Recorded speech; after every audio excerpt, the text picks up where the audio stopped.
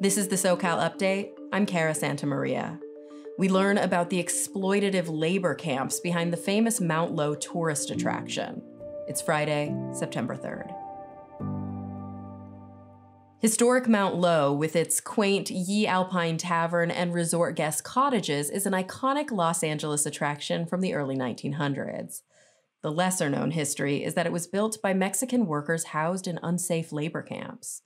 Melissa Rovner reports for KCET. Melissa, tell us the backstory here. Well, Mount Lowe was renovated in the early 20th century by one of LA's most prominent developers, Henry Huntington.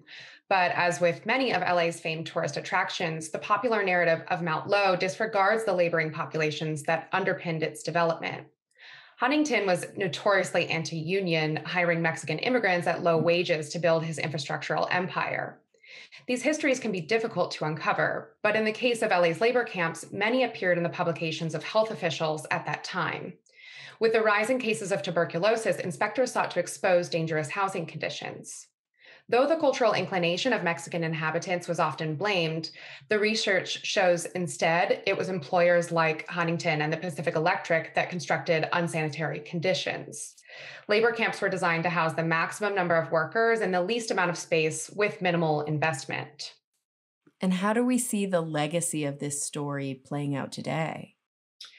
LA's Latinx populations are disproportionately employed in low-wage service occupations. So it's no surprise that as of June of last year, COVID contractions were much higher among these populations in LA County. It is my hope that by exposing these histories, new perspectives may be opened that consider the contributions of the built environment to systemic inequalities such as these. Thanks, Melissa.